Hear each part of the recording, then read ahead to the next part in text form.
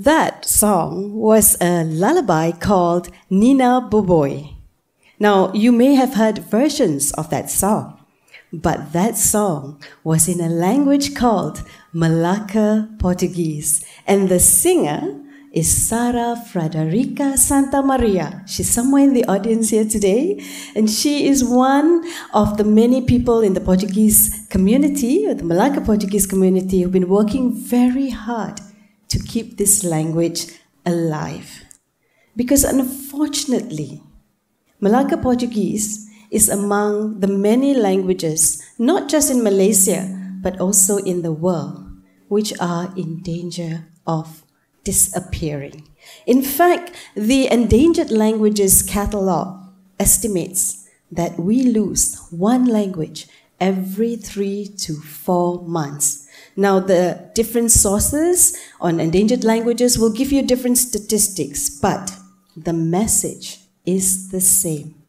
We are losing languages all around the world at a very alarming rate. So you may say, who cares? Why should I be bothered? Why should we be bothered?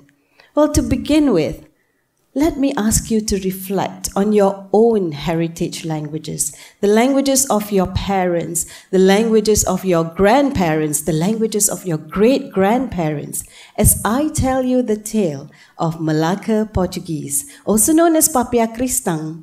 And this language traces its roots to the arrival of the Portuguese in Melaka in the 16th century, where unions between the Portuguese and people who traveled with them and locals resulted in a mixed community whose descendants still live in Malaysia. And among them is my maternal side of the family. And here is a picture from the past, blast from the past, of my grandparents, my mom, my aunties and uncles. And this community is known by many names. Some people call them Serani, some people call them Eurasian, Portuguese Eurasians to distinguish them from, people, Eurasians of other Western heritage. They're also called Cristang or Genti Cristang, the Cristang people, but some members of the community are not in favor of this term because of its past religious reference. So, most of the people who are of Portuguese origin, the biggest group of them, can actually be found in Melaka, of course, and particularly in a place very aptly known as Kampong Portuguese in Malay, or Portuguese village, or Portuguese settlement. And here's where about maybe 1,800 to 1,000 people of Portuguese descent live. Sometimes this village is also referred to as Padri Secang, priest land, because it was 2 Catholic priests who were instrumental in bringing people of Portuguese descent to live here way back in the 1930s. So, let us look at something else now. If you speak Portuguese, move the slide. Okay. Right. If you speak Portuguese, right, you might think that song that I heard just now didn't quite sound like Portuguese, didn't sound like the Portuguese spoken in Portugal or Brazil. And you know what? You are right, because having developed in multilingual Melaka and also in Malaysia, Melaka Portuguese was, and it continues, to be influenced by all the languages that we have around us. Okay? So you can see this very clearly in its vocabulary. So let me give you a few examples. So from Malay, we have the word campura. Can you guess campura comes from which Malay word? Campur, to mix, yeah? And of course, there are also influences from Indian and Chinese languages. So let's have a look at some examples. Okay. All right, so this is cakya from Hakka, and it refers to the wooden clogs. Then we also have chengsi, the ladle or the spatula that we use to cook, and that is from Hokkien. Then we have from Konkani, which is an Indian language, we have the word chadu, which means clever. It's like all of us here today are very clever, right? Then there are also influences from Dutch, because the Dutch took over Melaka in 1641. So you have words like, let's see if we can get this to work. Okay, kalkun, referring to Turkey, okay? And also susi, which refers to sister. So this language has a very rich vocabulary which has taken words from all the languages it has come into contact with. So if you go to the Portuguese settlement today, you might just hear some of these words being spoken, right? And perhaps you will also be able to experience some of the festivals like Intrudu and also Pesta of Festas and Pedro, which is happening next week actually. Plus, you might be even luckier, if I can get this to work, to taste this very delicious dish called devil curry, which is a very spicy meat and potato dish made with a blend of dried chilies and ginger and onions and turmeric and candle nuts, or bokras as we say it, galangal, lemongrass and vinegar. And this dish is very, it's a dish that you will find at most events of Portuguese Eurasians. Then there's also something else. Let's look at another cultural expression. And this is the branyo. So you may have heard of this tune, Jinklinona. And Jinklinona, when Jinklinona is played, you can't stop us from getting onto the dance floor to do the branyo, which is like joget. Yeah? So these are all cultural expressions of the Melaka Portuguese people. But, you know, cultural expressions themselves don't take away the fact that Melaka Portuguese is a language in danger, right? And so why? Why is this language in danger? Well, there are several reasons for it, and I'll touch on some of the key ones, okay, for some reason. Okay, right, so I'm skipping to this, and this is one of the key reasons, mixed marriages. I myself am a product of such a mixed marriage, okay? And you can see here, that's from my parents' wedding in 1965. My father is of Indian descent, and my mom is a Sarani. So what happens in families of mixed marriages? Well, in most cases, the language of the family becomes English, or perhaps mixed with the language of the non-Portuguese Eurasian parent. And this could be Malay, or Tamil, or Cantonese, or Hokkien. So, but Melaka Portuguese then is not used in the families. And another related reason to this is the number of Melaka Portuguese people, right? Melaka Portuguese people, or Portuguese Eurasians, generally tend to be classified under others. Now, others only make up 0.7% of our Malaysian population of about 33 million. So it's a very small population. Now, as you come to Melaka, you get maybe 2,000 people who are categorized as others. And remember, others are not just the Portuguese Eurasians, right? Now, you go further into the Portuguese settlement, and we think about fluent speakers. It's mainly those above 50 to 60 years old that are fluent in Melaka Portuguese. Right? So out of that, say, 1,000 people who live in the settlement, probably half or less than half. And of course, this age group is getting older year by year. Okay? So you can see that these two reasons already give us a kind of, all the warning bells are going on. Then related to all of this, as people get married to other members of other communities, they tend to move out of the settlement, move out of Melaka. And generally, when you are away from your community, you don't have much of an opportunity to use your language, right? And this means that for generations, in fact, maybe 3 to 4 generations, and studies have shown this, that people of Portuguese Eurasian descent who live outside of Melaka, outside of the Portuguese settlement, tend to use English as a first language. And this has already happened for 3 to 4 or more generations of people of Eurasian descent. Right. So the next reason is related to all of these. And this is the 4th reason, right? So we have the small population, we have intermarriage, and then we also have the fact that the language of people who move away changes, and that is related to the lack of intergenerational transmission, meaning that children don't get to learn the language from their parents or grandparents, especially if the parents and grandparents also do not speak Melaka Portuguese anymore, right? So, you know, all these reasons kind of ask us again, okay, so it's dying. So when the last speaker dies out, this language will die. Just like Tugu Portuguese, which was spoken in Indonesia. It will be like Patois, which is spoken in Macau, which has only a few older speakers left. Back to the question, why care? Why bother, right? Well, if you think about languages, right?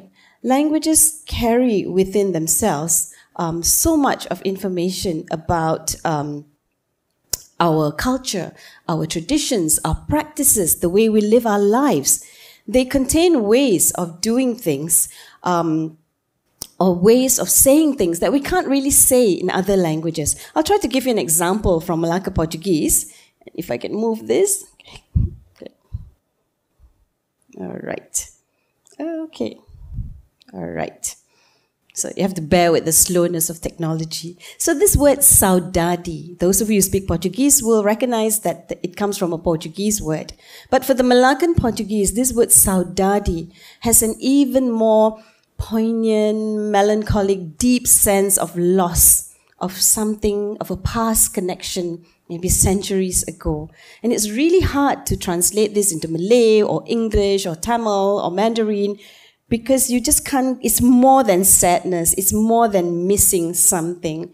So I'm sure you can think of words in your own languages, your own heritage languages, or the languages that you speak, where it's really hard to express that particular feeling or emotion in another language, right? And if you think about the 130 plus languages that we have in Malaysia, just imagine how much information these languages contain. And think about the indigenous languages, which make up almost 80% of Malaysia's languages. Imagine the wisdom, the indigenous wisdom in them about medicinal plants, about healing rituals, and about how we can live in harmony with nature. Something that's so important today with climate change and environmental degradation.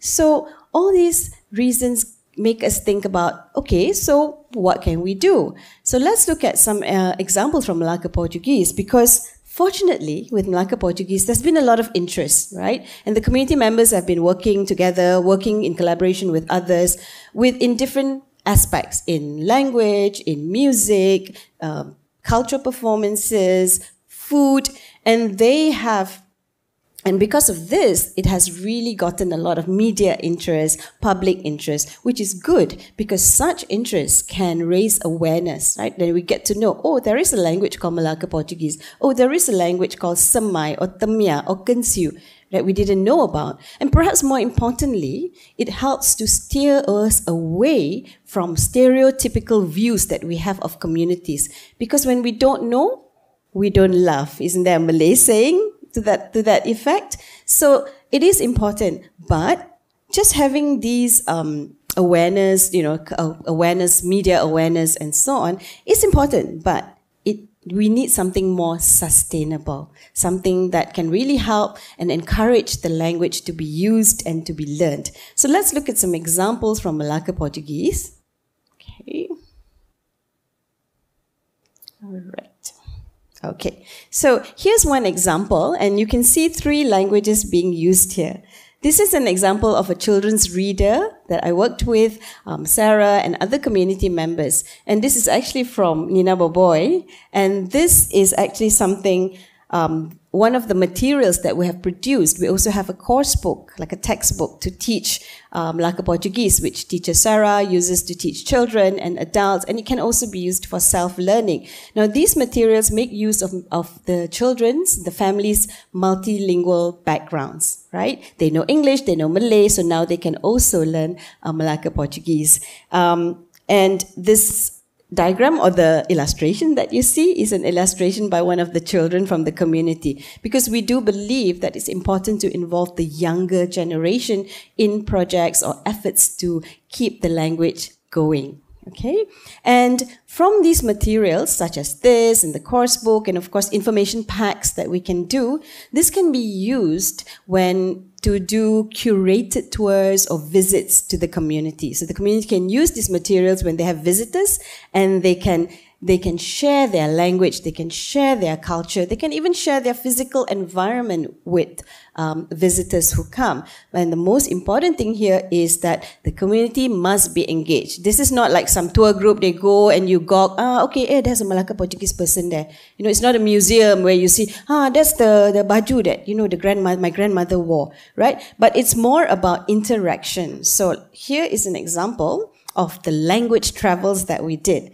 And I have to say that I have to acknowledge Dr. Amal Mahbub from the University of Sydney for mooting this idea, because he said, let's try this. And language travels was where you can see a group here, a group of, sitting on the floor actually, a group of visitors from a conference from all over, from Brazil, from the Philippines, from US, from Japan. And they were learning Nina Boboy, not just how to sing, they were learning how to perform it. And you can see the children sitting there, they're working with the visitors, teaching them their language, teaching them the verses. But I think what's important here is the interaction. So you're not just stepping away, but you're interacting with the community. You get to know the community. You get to ask them questions about their life. So these are real examples of how we can actually extend our efforts to promote and to raise awareness about language and culture, but at the same time involve the community so that they see a reason to keep their language and culture going. But I have to stress again here, the important thing is engaging the community and empowering the community, right? And in doing so, you can extend this to other languages as well. And you can extend it to other industries as well, because this can be extended to food. Malaysians love their food. Visitors love our food. But also fashion industry, right? Think of batik, think of songket, think of puah kumbu. So there's actually a lot of opportunities. And for those of you out here today, I'm sure that you can think of even more innovative and creative ways that we can do to promote language, right? And also to teach and learn languages. And even if your own languages are not under threat, you can still play your part. Let people know Malaysia has 131 languages. What are the indigenous languages in Malaysia? What are the minority languages in Malaysia? And what can you do to help to be part of this human mosaic? To play your part in promoting, awareness about people. Because at the end of the day, behind the language, behind the culture are fellow Malaysians, no matter what color, no matter how short we are, all right? Whatever size and color we are part of that human mosaic, and you need all of us to be a part of that whole, all right? And language and culture does play a big part in this. So moving on, I would really like to, if I can get this to move, okay, to leave you with this call for action. And I'm going to do it in Melaka Portuguese, so if nothing else, you can take a picture and you can actually, learn some Melaka Portuguese today. And this is to say, bem, come. Faze-nos separti, let's do our part. Gadra-nos selinggo cum cultura, right? To keep it going, to keep our language, to keep our culture. Bibe per sempre. Forever, let us work together to keep our language going. And with that, muito mersi. Thank you. Terima kasih.